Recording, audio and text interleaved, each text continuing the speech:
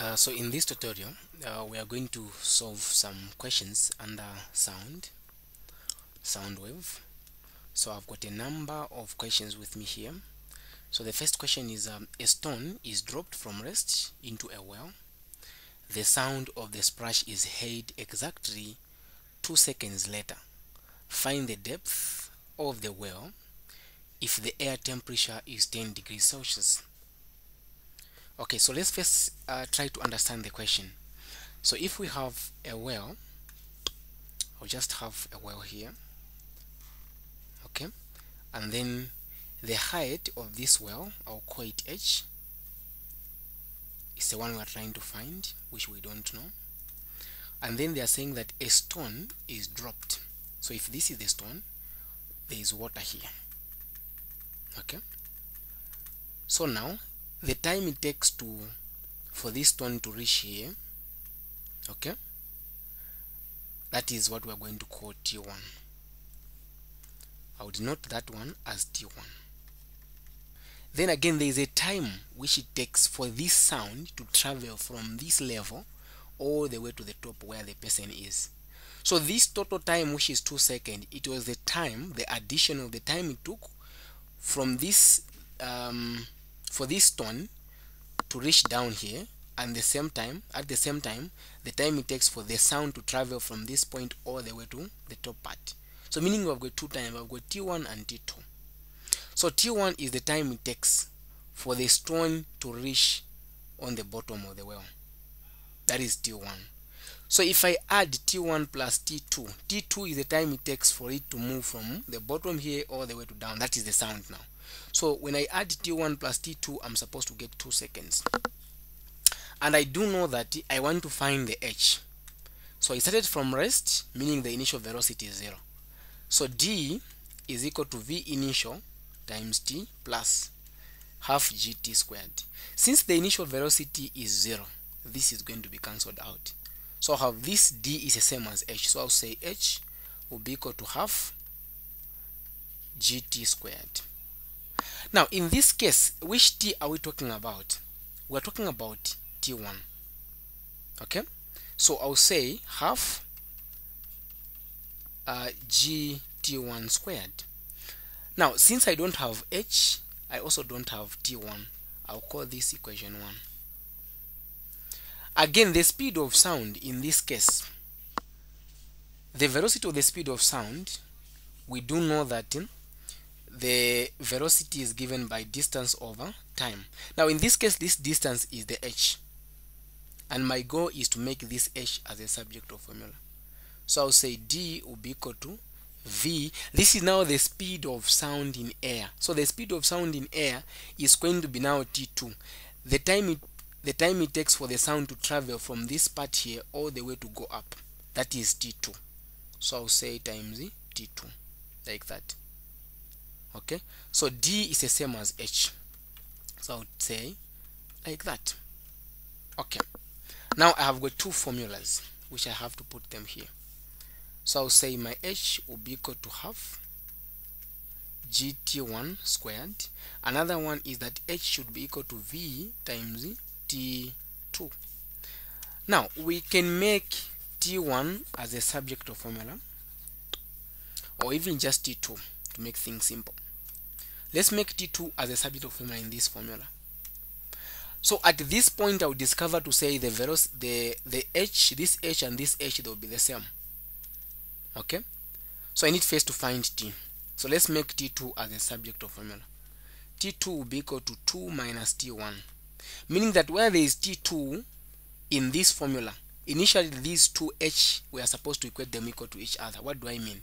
I'll say half gt1 squared will be equal to v times t2.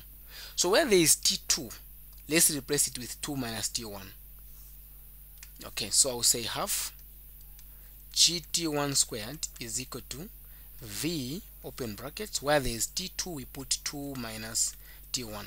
Now that we have got t1 both sides, the left side and the right side, but again we've been told that find the depth of the well if the air temperature is 10 degrees. So I need to find the velocity when the air temperature was 10 degrees.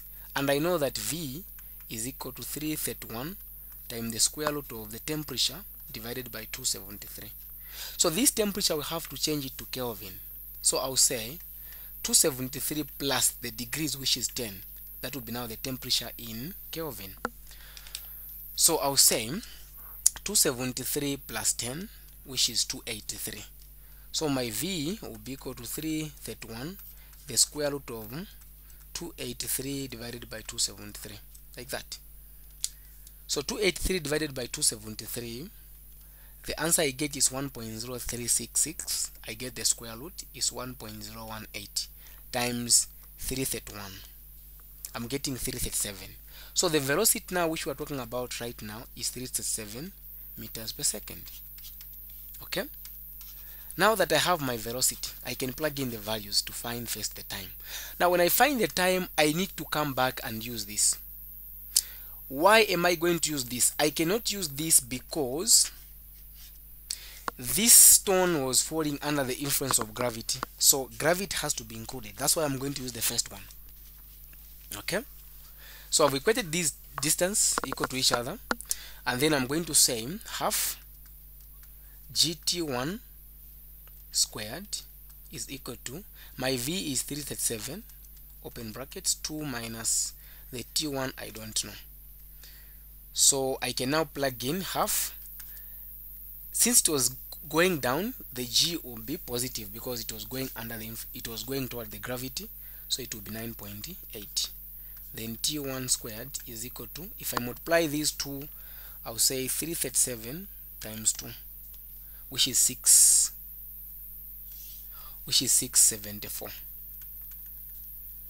Then minus 337 times T1 is 337 T1.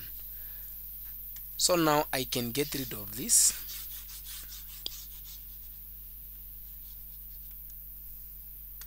Then I'll say half times 9.8 is 4.9.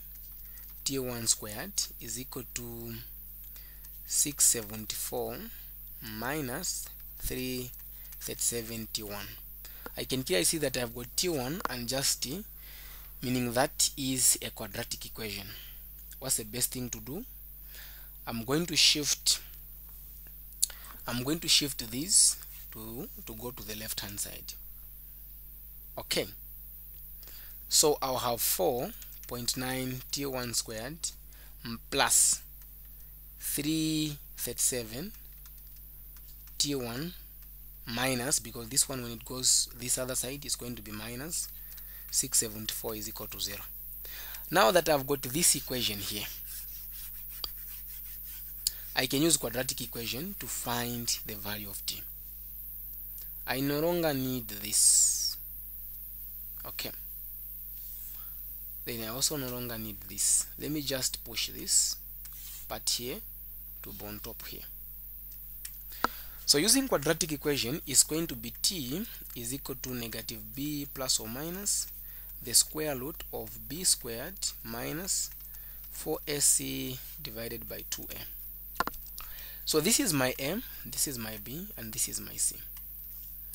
So T will be equal to negative 337 plus or minus the square root of 337 squared minus 4, the value of A is 4.9, then C is negative 674, like that. I divide this by 2, A is 4.9, like that. So I have T to be equal to negative 337 plus or minus, what is in the square root there? If I do 337 squared, negative and negative, this negative here and that negative will be plus. So I'm going just to say plus, then I'll say open brackets, 4 times 4.9 again times 674, then I close the brackets. So I'm getting 126,774.4. So now I get the square root of this. I'm getting 356. 356.4 0.06, which is the same as just 0.1. Then I divide this by 2 times 4.9 is 9.8. Now I'll create space here on top. So I'll have t will be equal to negative 337 plus 356.1, divide this by 9.8, or another value for t will be negative 337 minus 356.1 divided by 9.8. Okay, so what will be the value for t? I'll just do it direct. So it will be negative 337 plus 356.1. I'm getting 19.1. 19.1 divided by 9.8. So I'm getting t1 will be equal to, now this is t1 which we're finding, 1.94. Okay, 1.94. 1.94, 1.94, or I can just round it off and say 1.95 seconds. This one will give me negative, but time cannot be negative, so I'll just leave it that side. It's going to be negative 337 minus 356.1 divided by 9.8.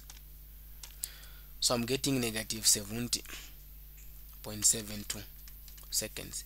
So the time, which is t1, is now 1.95. Now, since I have the formula which I can use to find the height, now that I have my t1, I said we are going to use the one which is having g because it was in a free fall motion, so it was falling under the influence of gravity. So it will be half gt1 squared. So half 9.8, then t is 1.95. Now I square it like that. So my height of the well is going to be 0.5 is 1 over 2 times 9.8 times 1.95. 1.95, I square it. So I'm getting my answer to be 18.6. Let me redo it. I'm saying we have 1.95, I square it, times 9.8 times 1 over 2 is 0.5. So I'm getting 18.63 meters. So this is the height of the building. So now so this is the answer for this question. So you have first for these 2 seconds, it was the total time t1 plus t2. That is the key point which you have to take note there. Okay, then you have to find t1 because we have to use this formula where there is g, because the stone was falling under the influence of gravity. So that is it for the first question.